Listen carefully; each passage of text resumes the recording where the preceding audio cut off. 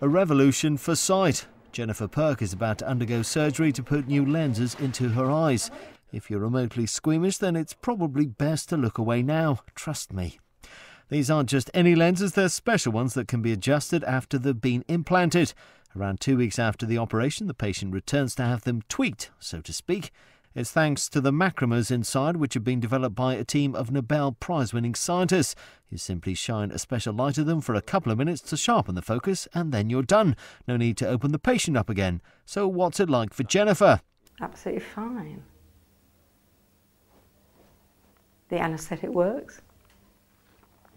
You know what's going on. You know that something's interfering with your eye, and it doesn't hurt, but it's as if your body actually is reacting, it knows.